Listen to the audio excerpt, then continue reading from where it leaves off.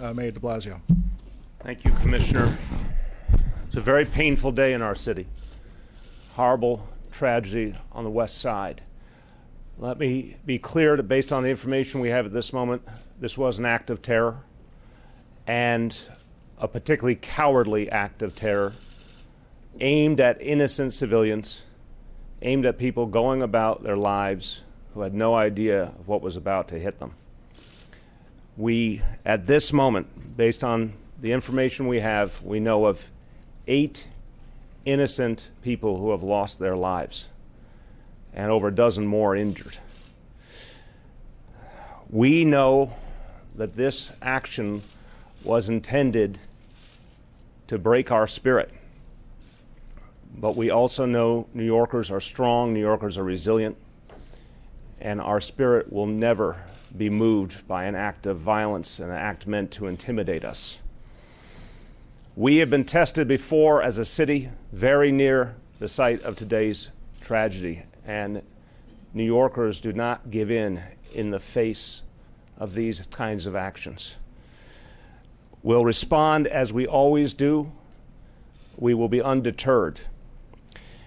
And I want to thank everyone at the NYPD, all our first responders, for their extraordinary efforts in the midst of this tragedy, starting with the officer who stopped this tragedy from continuing, all of the first responders who came to the aid of those who were injured.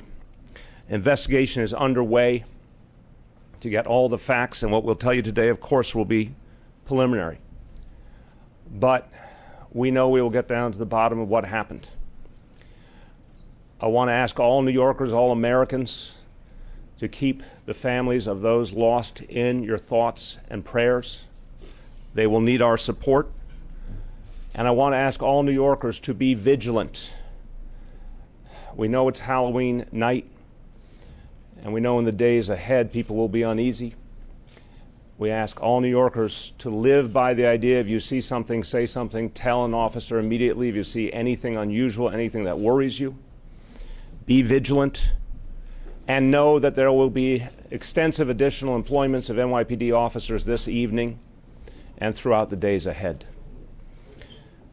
We will also keep you posted as this investigation continues and as the NYPD gains more information. Governor Cuomo. Thank you. First, our thoughts and prayers are with those New Yorkers who we lost today. It reminds us all how precious life is. They left the house this morning. They were enjoying the beauty